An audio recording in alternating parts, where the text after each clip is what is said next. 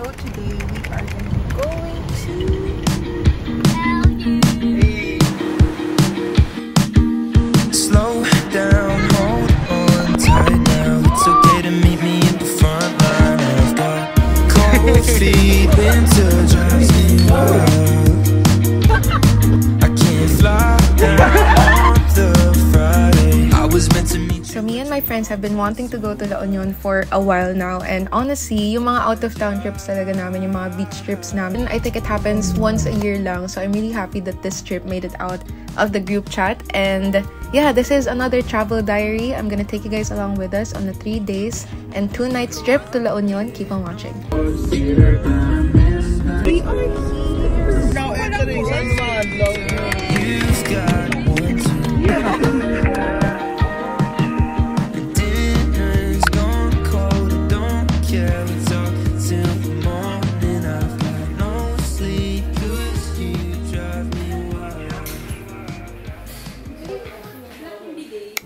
So this is our Airbnb, and here's what it looks like. We have the dining area, and then here is the kitchen. Ang aliwalas dito.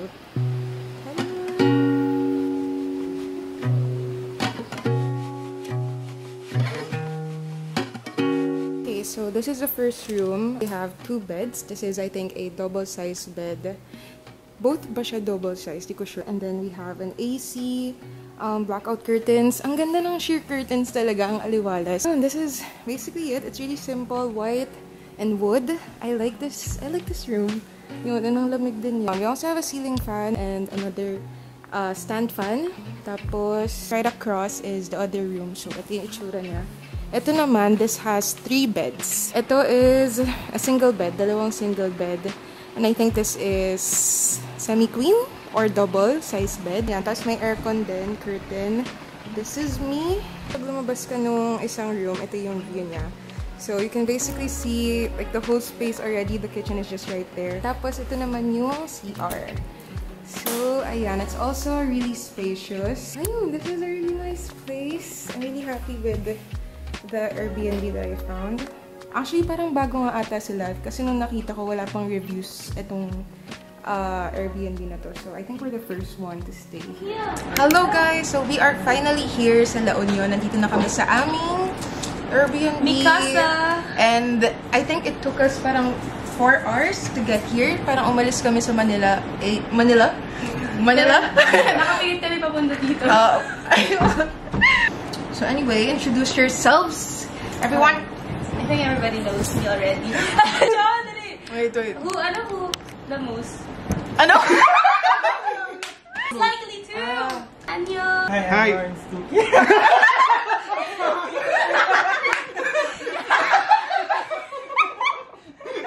Mamalo.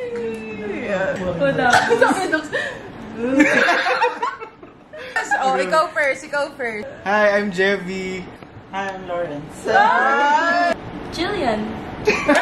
Ano ang ating plano for today? Day 1. Asa ELYU yan. Anong oras tayo aalis? Wala pa si yung iba. Si Gads kasi pinagpapahinga namin. Siya lang kasi yung marunong mag-drive. Ano na ba tayo sa malapit na beach? Puntahan nga natin. Habang nagpapahinga si Gads.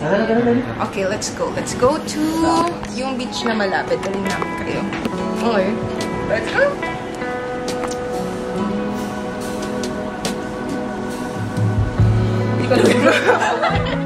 One of the things that I super love about our Airbnb is that it's just 100 meters away from a beach. Less than a minute lang na lakad. Hello! And hindi ito yung beach na parang main kung saan nandun yung mga sikat na area sa La Union.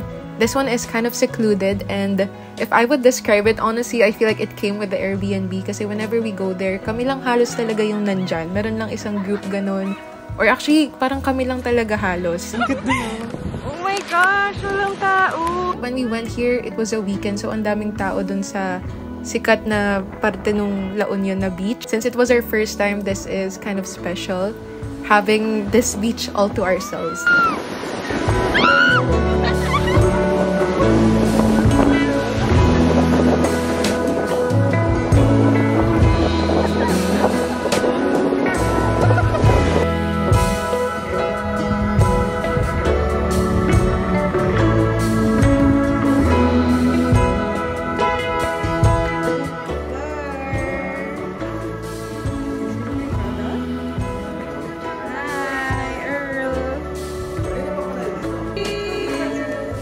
Daming okwabi okwabi.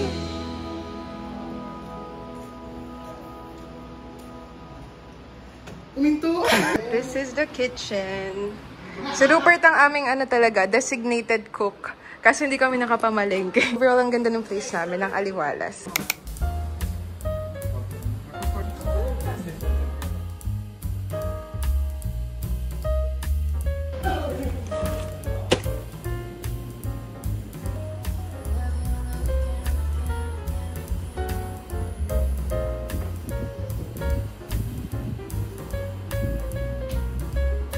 I am gonna be getting ready now. Sunscreen. It's from Vanessa. The makeup is gonna be super simple lang. This is our first day outfit. This is my bag.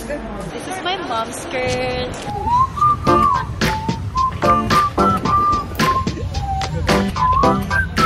Kakain sana kami dun sa Kabsat kasi sobrang daming tao. So, actually, dun sa kakainan namin, madaming tao. Dun kami sa Flotsam.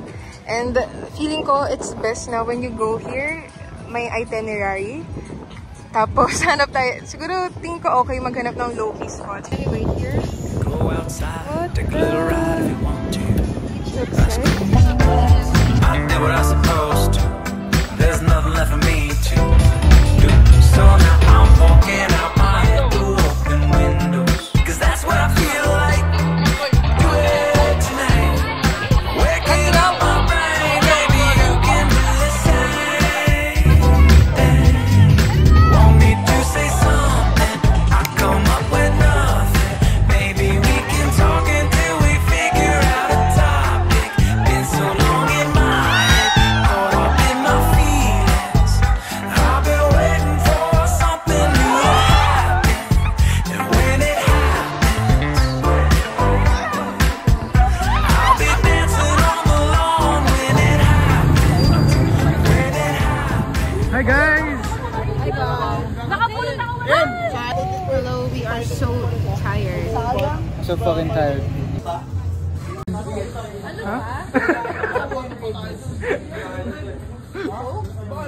Needs water. Oh my gosh, I'm so sleepy. Ay, wala kapatay. We are catching the sun rise. Run! Yun na!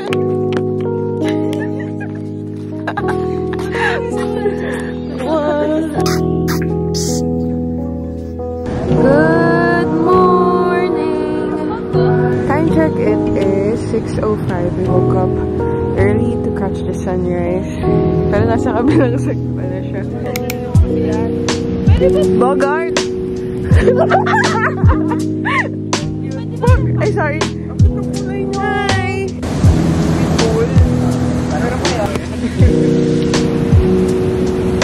Tulak mo.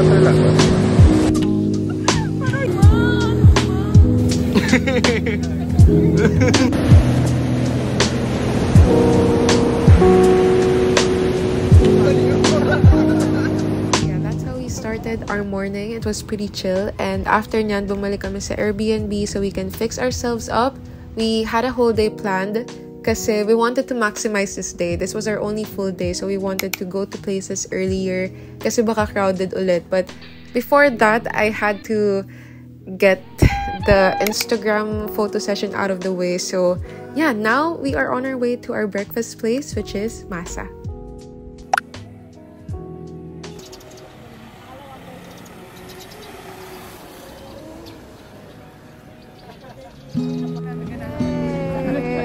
So we are here at Masa for breakfast.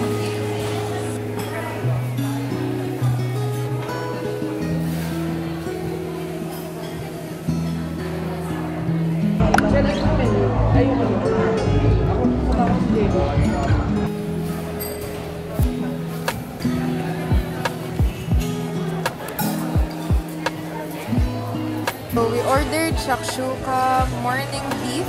Tapos, Jeff, yan yung sa inyo. Happy plate? Happy plate. So, yung happy plate, it consists of bacon, burger, mushroom, tapos beans. Then this is what morning beef looks like. We got here as in pag-open mismo ng cafe or ng restaurant. Pero time check. Nag-open sila 9 a.m. Tapos time check, it's already 10:18. So it took 1 hour and 18 minutes to serve all of these. Took a while. Let's see if masarap.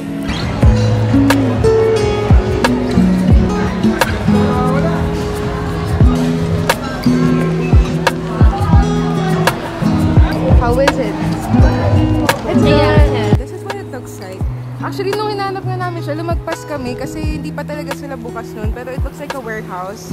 Tapos, transform nila into a restaurant. Tapos, they have outdoor seating here. But anyway, now we are going to ELYU Cafe. So, our first cafe stop of the day is here at ELYU Coffee. Super near lang siya dun sa kinainan namin. I think this cafe is just walking distance from Masa. And I really like yung signages nila. That's one of the reasons why I added this cafe to our agenda. And ayun, I also really appreciate their furniture. I feel like itong mga tables and chairs na to, I've seen them already sa mga Japan surplus. And that's why I added them to my list. Kasi ang ganda ng furniture nila. We used to have each other's playlists.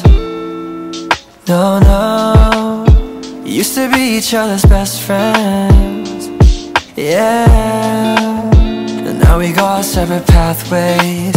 But your heart's still in mine. Yeah. Hi. And maybe we could show them next I don't know what to update. It's already, I think, 11:20, and right now we're just having a coffee. A little latte. hands under covers alone. Okay, so our next stop is Clean Beach. Park kami doon. 150 yung parking, pero it's good for the rest of the day. Tapos pwede bumalik-balik. So after ELYU Cafe, we wanted to try out Clean Beach. Kaso busog pa kami. Parang di pa namin kaya kumain ng mga meals talaga. So ayun, dapat yung next na plan was to go surfing. But as first-timers, we were kind of intimidated by the waves kasi ang laki niya, ang taas. So we just went to the famous spots like Coco Mama, a Union Coffee to refresh ourselves. Ordered yung horchata ng Union Coffee. It's really good. Super refreshing siya. And medyo malaki rin siya actually. It comes in just one size. 130. Bag of all your things, the memories of when I kissed you. Hello guys, so time check, it is I think 1:30 p.m. and bumalik muna kami dito sa Airbnb kasi medyo mainit na talaga sa labas, and the feeling ko hindi na kami makakapag-surf ngayong araw kasi itong day na to, this is our parang full day. Tapos bukas, checkout namin is at 11 a.m. So, doon na lang kami magsuswim sa may malapit na beach sa amin para chill lang, onti lang yung tao. After this, hindi ko alam kung saan kami pupunta. Medyo hindi nasunod yung itinerary na nagawa namin kasi medyo matagal din yung surfing. Madami talagang tao kapag weekend. So, if you're gonna go here, I think it's best if weekday siya para hindi dagsa yung mga tao and hindi rin matagal yung parang pagpila. Anyway, ayun. Yun lang. It's my outfit.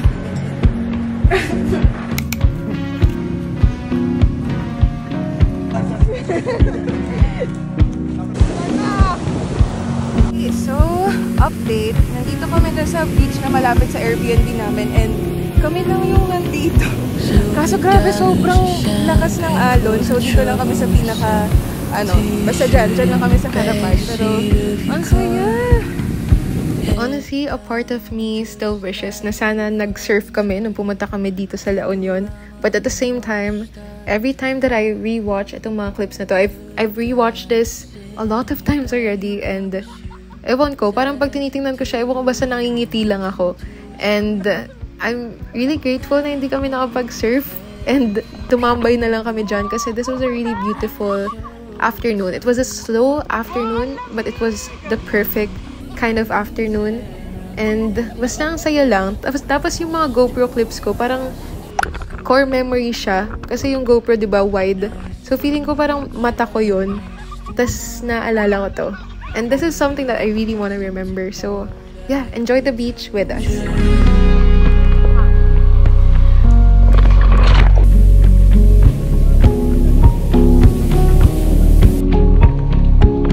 They took notes and put you on a pedestal, examine on my knees.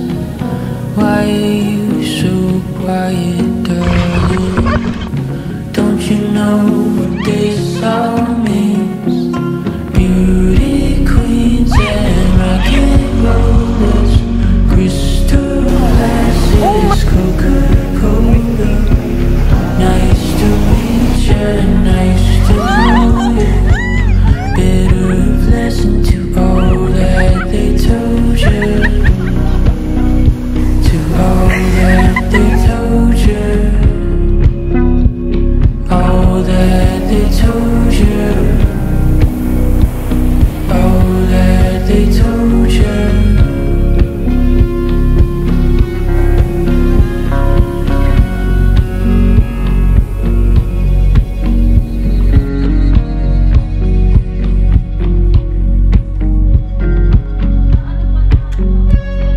This is my finished look.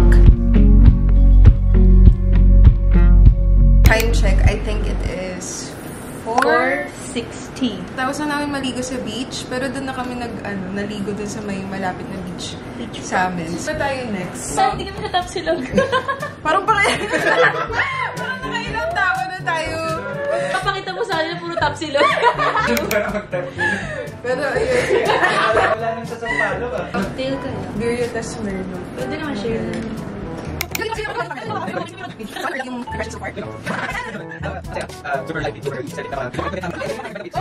Ang solid ng parties dito. Yes. Oo nga, nilayo ko gabi. Ano ba tayong kambal?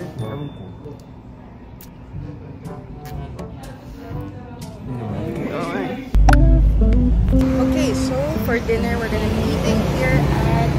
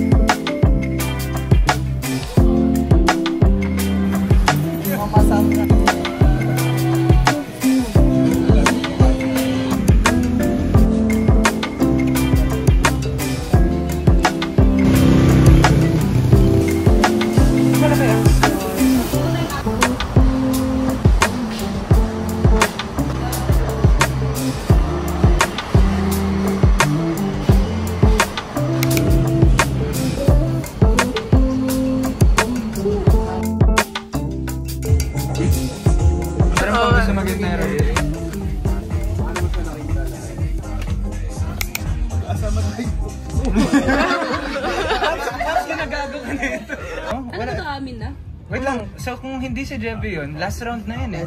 So sino ang imposter? Pwede na umami. Ako. Gago! Ako nga. Tain! Wala nang question guys. Going once. Going twice. Oh, voting phase. Guys, sinong vote? Rupert. Rupert daw si Chelsea. Ako rin, ano? Ano sabi mo, Bert? Waterfall. JM daw si Jillian. Pero ang most votes is Duque. So, Duque, ikaw ba? Oo ba?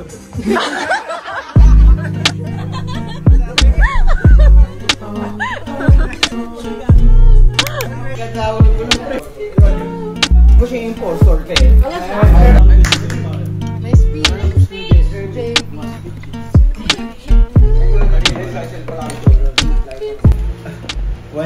One year ago, ganito ulit nagsama-sama rin tayo. Thankful lang ako. Si Dox. Last year, makakal. 1 year ago, since naulit ulit. Buti nakasama ako. Nawala yung stress ko. Kasi kung di ako nakapayagan, marunong ko talaga ako. Gusto ko kasama sa Naiyak si Du! Ito, yak. Sa friend ko yun. Sama kayo. Yay! Tama na si JM? Tama si JM? Wala pa. Siyempre may dagdag page. Kaya ako in-urge na mag-speech kasi may gusto ako sabihin. Same point kay Jeffy, super thankful ako for this. Hindi ko to tinitake for granted. Walang express na na-appreciate ko to, habang nandito pa tayo sa mundo, na pag-enjoy tayo ng ganito. And ayun, sana hopefully hindi lang ako yung nakakita ng value nitong meron tayo. And I'm glad na si Mikey ay kasama na sa I'm really grateful sa lahat. Kasi basically I'm the newbie sa circle and you guys always make me feel that I'm welcome. Ayun, ngayon nagsisimula tayong kasama ko kayo lahat. And I'm so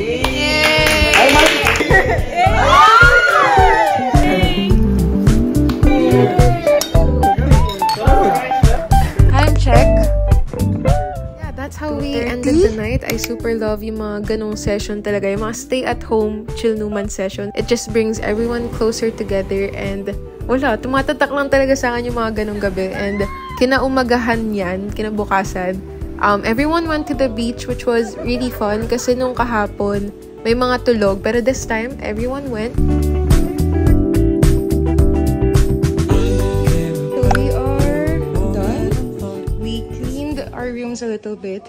It's 11 a.m. already, and that's it. Ta-da!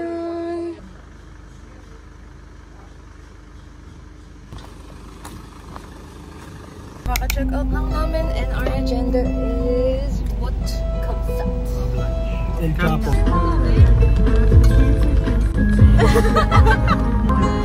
Spring is the season that wakes me alive, and fall is the season to contemplate life. Oh, It is closed. don't you know what is it exactly in this time of year that makes the melancholy me reappear? Oh. Back and forth through dark roast coffee, salt mist and sea sand. So, ganito na lang kadami yung mga tao, guys, pag Monday. Feeling ko talaga best siguro Sunday to Tuesday or basta weekdays. Saturdays and Fridays are crazy. Okay, so before heading back to Manila, we wanted to grab a bite first and we went to Kabsat. Buti na lang hindi siya sarado. Buti na lang, onti lang yung tao nung pumunta kami. This was a Monday already and ayun, it was also the perfect restaurant na pinuntahan namin to cap off our La Union trip kasi honestly, ewan ko, pag pumupunta ako sa beach, parang gusto ko, yung huling kinakain ko is something parang very Filipino, hindi masyado fast food, mga chicken, ganon. Alam mo yun, yung may mga isda. I also met a lot of subscribers when I went to La Union. This is JD, Rasid and Trisha. They gave me coffee. Tapos ito naman 2 girls na nakita ko sa tricycle. I saw them first sa Kabsat. Tapos, ayan, we just went to the coffee library to grab some coffee for the road. And that was basically our La Union trip. It was a sweet but short, a short but sweet getaway. And this is once again a travel diary. The kind of vlog that I want to look back on after a few months maybe or after a few years, when I want to reminisce moments with friends. Anyway, that's it for today's video. Thank you again for coming along with us, and I'll see you on the next one. Like